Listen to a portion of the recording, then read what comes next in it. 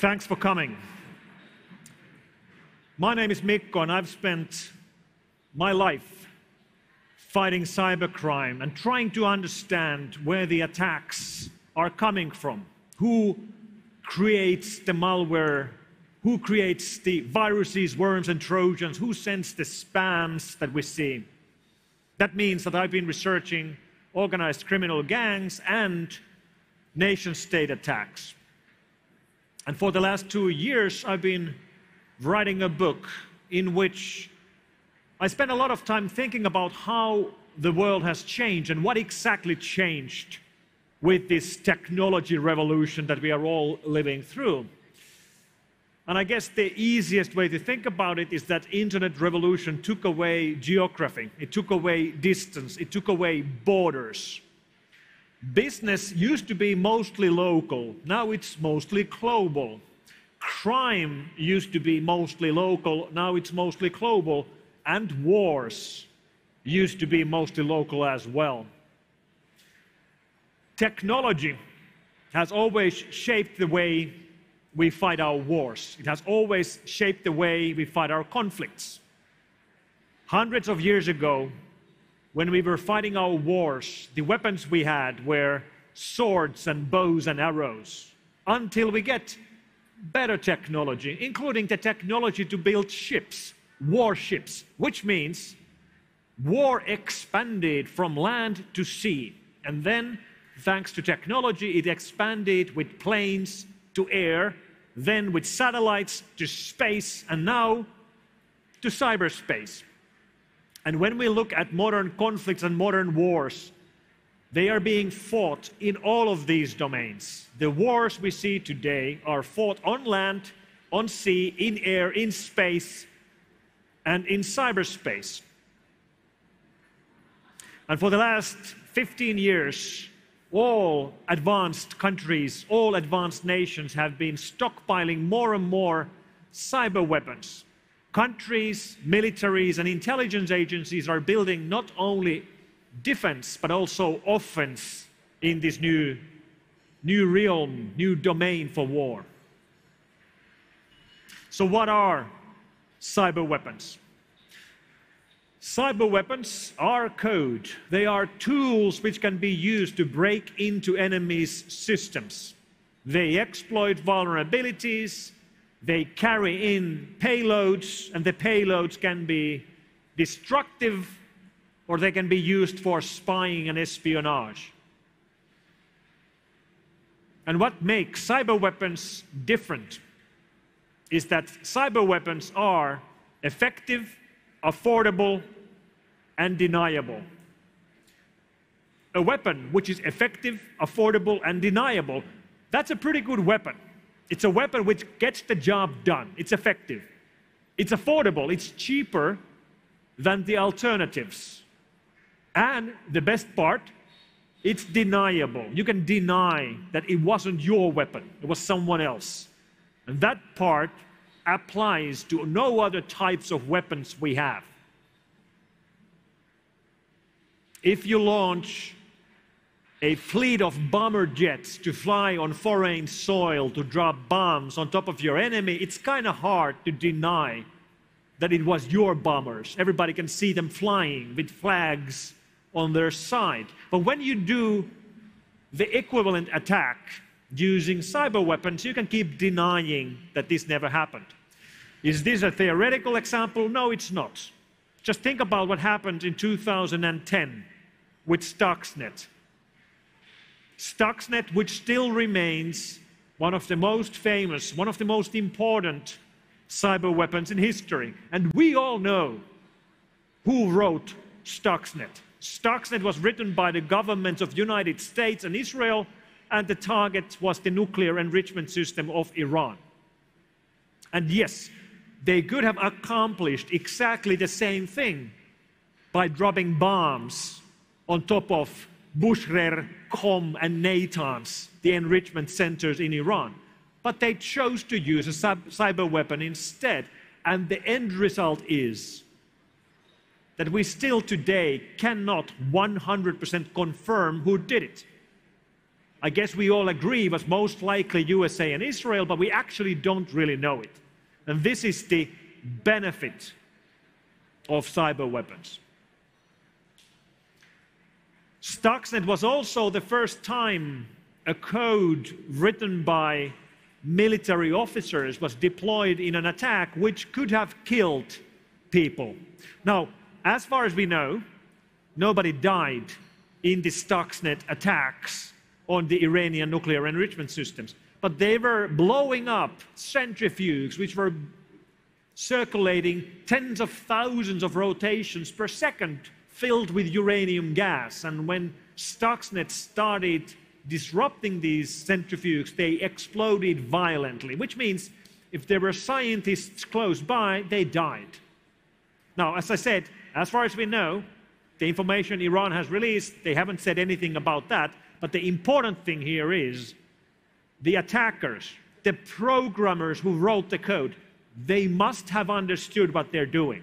They must have understood that now we're taking a risk that this piece of code, these lines of code, might take human lives.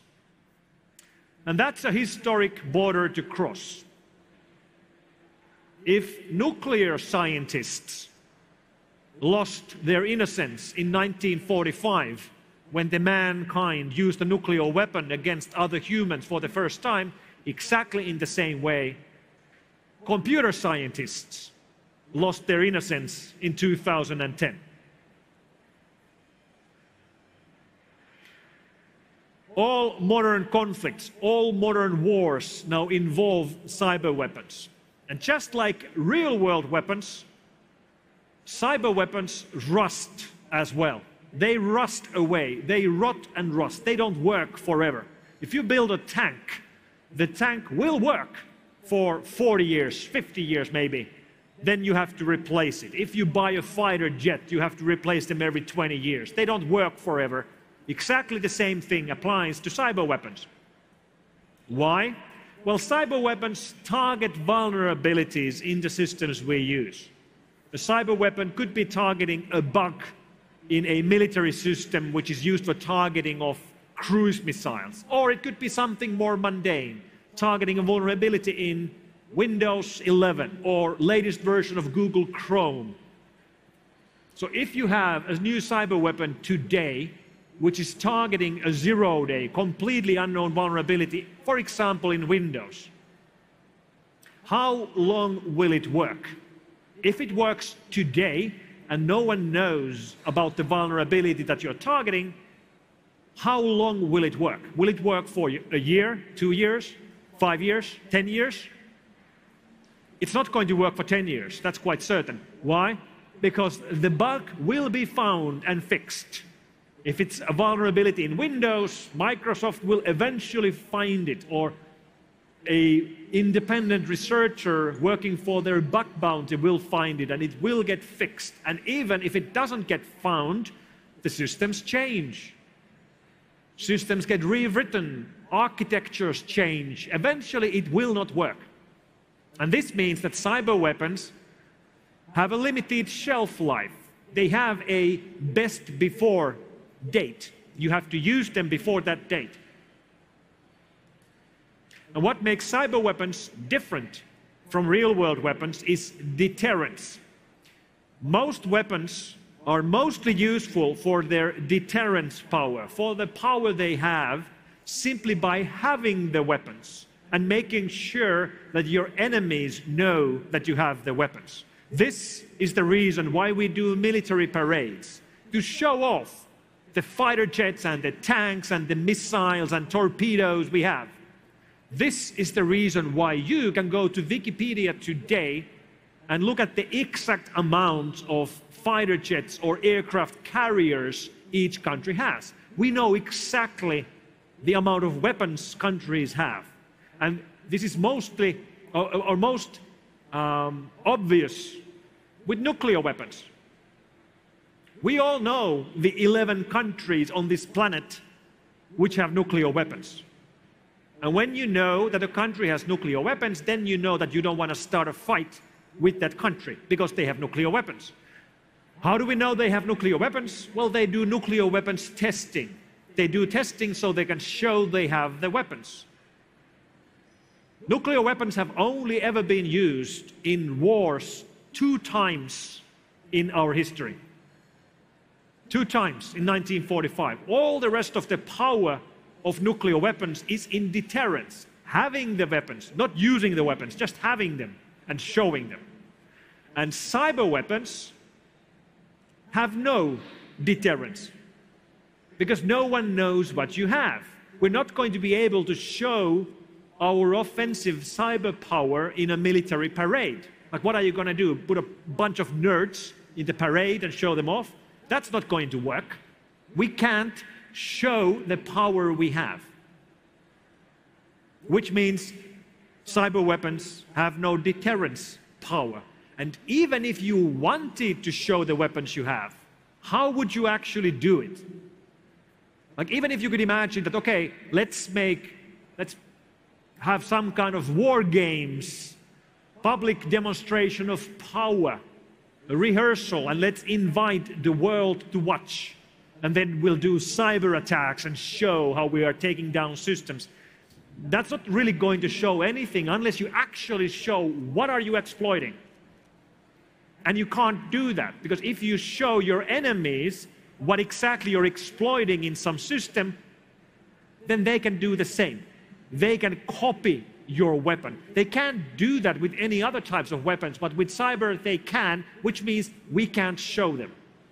And when you combine these 2 things, we end up with trouble. When you combine the fact that cyber weapons have no deterrence power and we can't show them, and the fact that they have a limited shelf life, they rot away, that means militaries and intelligence agencies around the world are building cyber weapons, investing millions into these weapons, and they only work for a short period of time, after which you have to throw them away, and no one even knew you had the weapons, which means your whole investment was thrown into trash.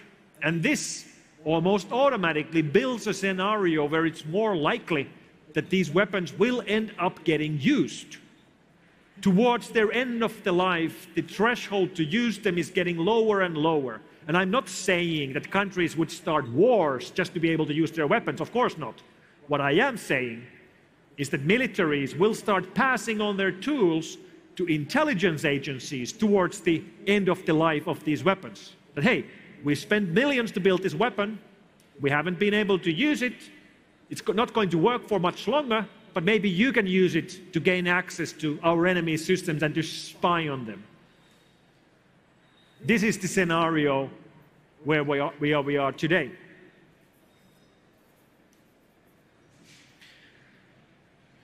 So the world changed in February. The world changed on the 23rd of February. The war in Ukraine started on the 24th. 12 hours before, on the evening of the 23rd, we found a new piece of malware. I work for a security company called With Secure, headquartered in Helsinki, Finland. And around 5 p.m. on the evening of the 23rd, we found a new piece of malware which we attribute back to Russian government, which is called Hermetic Wiper. And it was found from Ukrainian systems. And it was deployed almost exactly 12 hours before Russian troops crossed the border in Ukraine. So they started softening the battlefield with cyber attacks before they started the real-world attacks. There's been plenty of talk about how Russian aggression against Ukraine hasn't been as successful as we've been expecting. Many analysts were expecting Russian troops to go all the way to Kyiv in a couple of days, and clearly that hasn't happened. Exactly in the same way, many people were expecting Russian cyber attacks to shut down Ukrainian systems immediately, and that didn't happen either. Why? Because Ukraine is the best country in Europe in defending their networks against governmental attacks from Russia. Ukraine is the best, better than Germany, better than France, better than United Kingdom, better than all of us Nordics. Why? because they have done their 10,000 hours of rehearsals. For the last 8 years, they have been defending against Russian attacks, cyber attacks, in practice. None of the other European countries have done that. When Germany or Finland or France rehearses defense against Russian cyber attacks and Russian cyber weapons, we run tabletop exercises and war games against theoretical attacks. Ukraine doesn't. Ukraine has been defending against real attacks, for real, for 8 years, including NotPetya of 2017, including Prikarpato Oblenergo attacks in 2015. Some of the most destructive attacks we've ever seen. The end result is, by themselves and with the help given to them by Western partners, they are able to defend against most of the Russian attacks in cyberspace. Not all of them, but most of them. For example, during these last 3 months, they have stopped one attack which tried to cut power in most of Ukraine. They successfully deflected that attack. However, in the very beginning of the war, some of the Russian attacks in cyberspace were successful. Some of you might remember that in the very beginning of the war, there were massive queues at the border of Ukraine and Poland. Hundreds of thousands of women and children were trying to leave Ukraine to Poland, and they couldn't. They were waiting at the borders where there were up to 36 hours of queuing just to get out of Ukraine.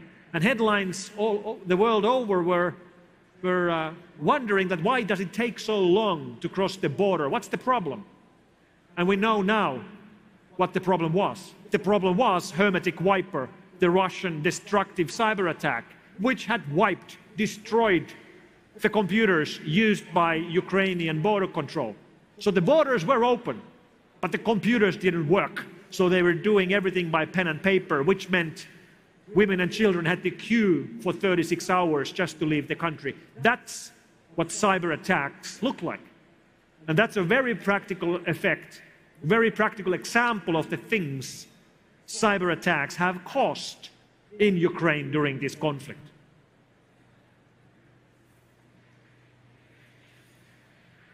And I've been surprised about many things during these 3 months. Now, I live in Helsinki. I live 2 hours away from Russia. Both of my grandfathers fought the Russians in the Second World War. When I was younger, they were teaching me how to fight the Russians in case we need to fight them again. I'm a bit sad I never made any notes about the stories they told me, because I never imagined. Seeing the news today, earlier today, Finland and Sweden left a formal application to join NATO. And when Finland joins NATO later this year, it will more than double the NATO border Russia has. So if one of the tasks Vladimir Putin has when he invaded Ukraine was to try to keep NATO away from their borders, clearly he's failing. And it's really hard to see any logic in this attack. You see, for a decade, Russia was winning. Russia was winning with their cyber attacks, with their information attacks, and with the hybrid warfare they were waging against us, against the West, by shaping our opinions through troll factories and automatically tailored messaging sent to us through our own social media networks. Russians know that divided countries are weak countries. And they were able successfully to divide us for a decade, to make us fight with each other.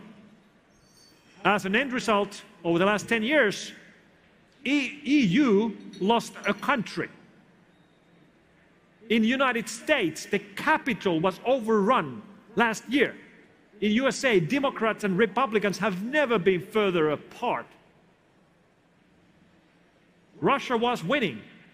Putin was holding the winning cards, and then in February he took the winning cards and threw them into trash. That's what he did.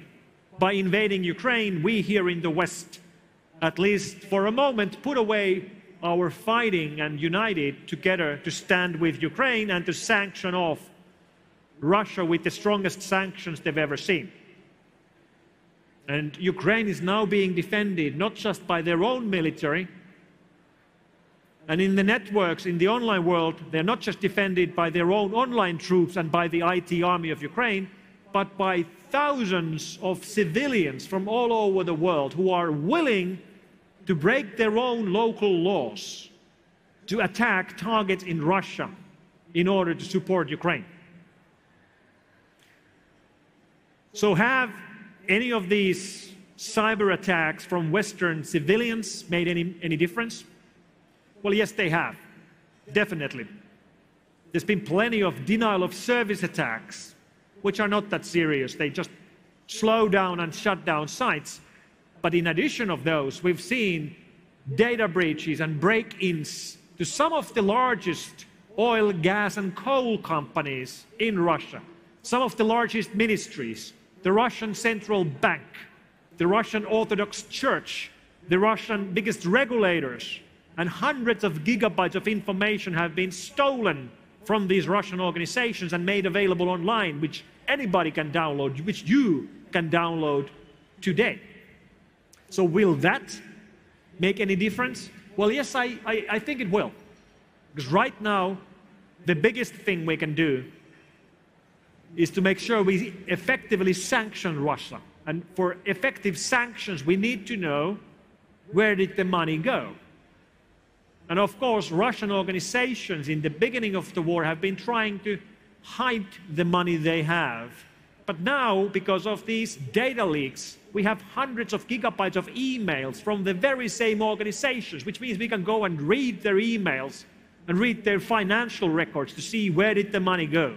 Now, I'm not a lawyer. I don't know if the actual people setting the sanctions are allowed to read data leaks which would contain important information like this, but I hope they can. And one of the things which has really surprised me during these 3 months is how well Ukraine is still online.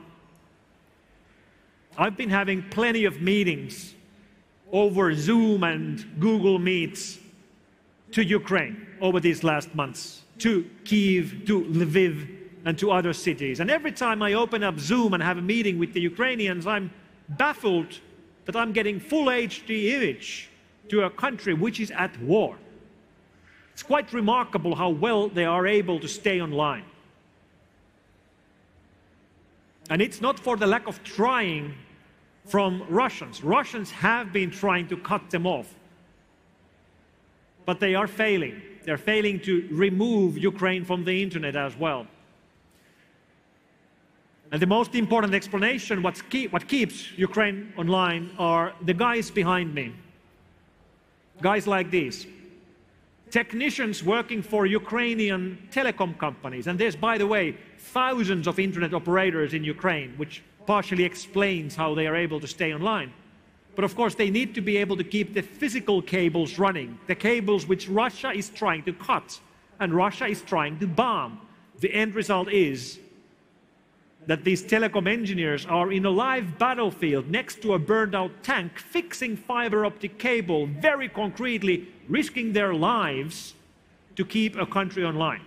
Risking their lives to keep a country online. That's how important it is. That's how important it is to have internet connectivity to a country during wartime, because that's how we see what's happening. That's how we see what Zelensky is saying. This is how we see the truth of the atrocities which are going on right now in Ukraine. And that's why these people are risking their lives. 2 months ago, I was giving a talk to members of the IT army of Ukraine, and I wanted to finish my talk by giving them a message of hope. So I told them that one day this war will be over. This war will be over. And when the war is over, we, the West, the rest of the world. We want to be there with you, with Ukraine. We want to do business with you. We want to rebuild with you. Ukraine will rise, but Russia will not.